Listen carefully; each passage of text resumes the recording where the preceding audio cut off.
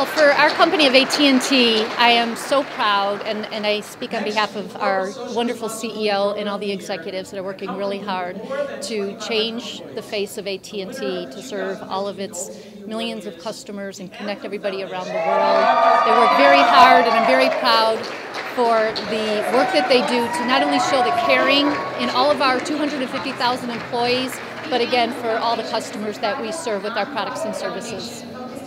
Personally, I've been a veteran with the company for 28 years. I'm in the Human Resources Organization and working closely with the executives and so many great people and great friends in the company. I am honored and just so proud to be a part of that company and for the acknowledgement that we're getting of an Innovation Award. It's well deserved.